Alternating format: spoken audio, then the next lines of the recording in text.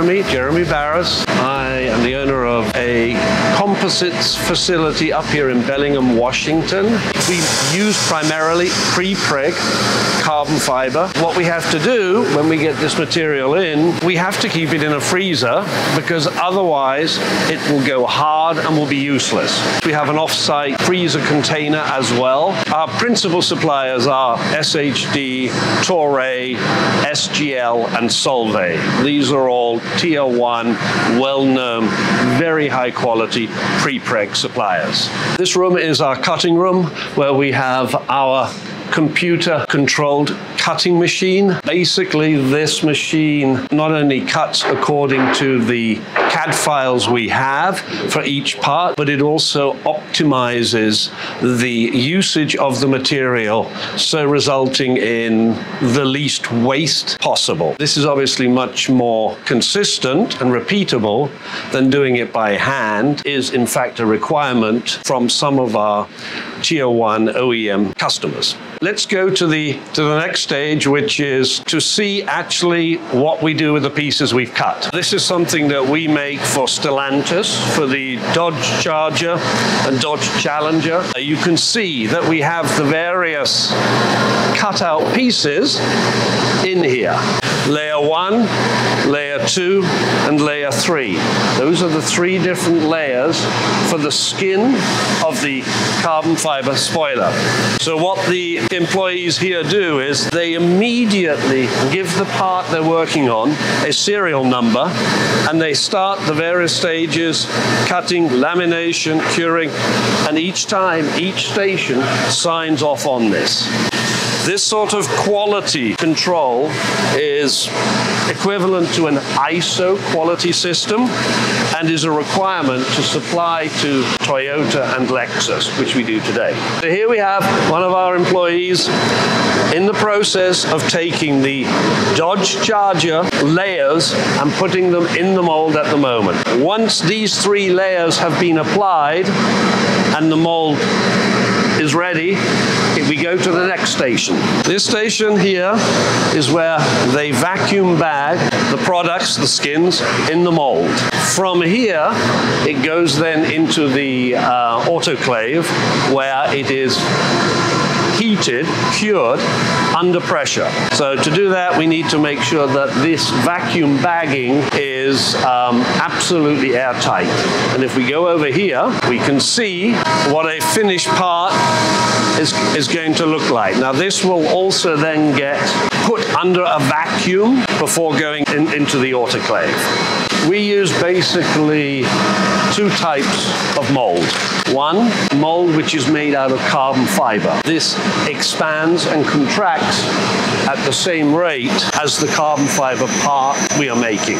The other version, which we do for Toyota, this is steel tooling. This is typically for much higher volumes. It can last for many years without needing to be refurbished. Basically, an autoclave cures composites at temperature under pressure.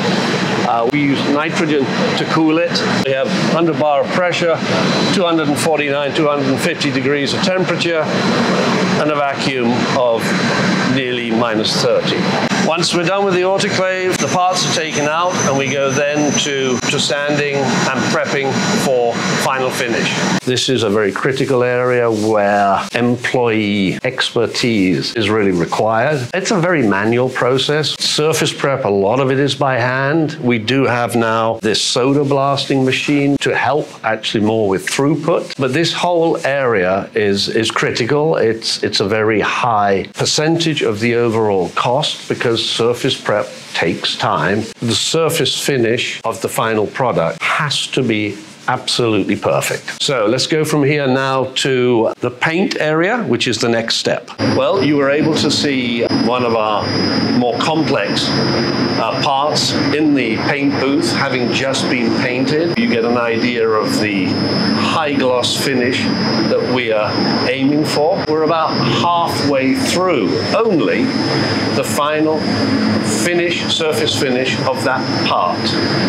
Guys, you ready for prime prime time. So now we are in the final station prior to packaging. This is the polishing department. These high gloss parts you saw come out of the paint booth. Here they are. They look pretty good, you'd think, but they're not good enough for us. All of that high gloss paint finish is wet sanded and then hand polished. And that's what gives it its truly special finish. Here we're at the final inspection and packaging area. And it's pretty bright, the lights here, for a reason. Because we want to be able to see with our final inspection if there are any blemishes we might have missed. This is a Dodge Challenger spoiler. We attach the rear view camera, put all of the hardware on it, and we make sure that this surface finish is absolutely perfect. This particular one is what we call a satin finish. These, for example, remember I showed you the parts in the polishing department. These are those parts for Toyota. Take a look at that finish. It is flawless. That is what the customer's expectations are, and that's what we give them. It's not easy to package them. We do it in such a way no part can get damaged in transit. We can trace all of the parts that we make right back to the very first station, which, if you remember, was the freezer with the pre-preg rolls of carbon fiber. I hope you've got an idea of how important quality is for us. Labor is not low cost, obviously. We do have quality employees who help us make a quality product at what we believe is a fair price for the finish and quality we provide. Well, thank you for watching. Contact us anytime you like. We are more than happy to answer questions and to help where we can.